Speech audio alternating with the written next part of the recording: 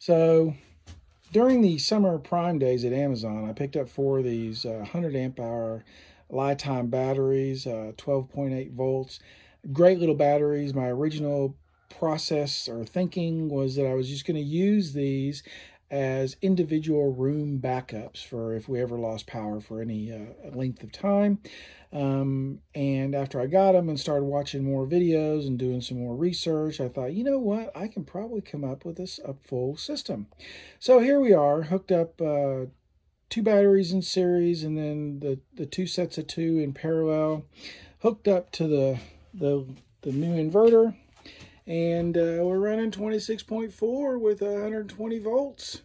Right now I've just got a little bit of a load on it, charging a computer and a iPad, so it's not picking up much as far as a load goes. Eventually it's going to get hooked into this sub panel.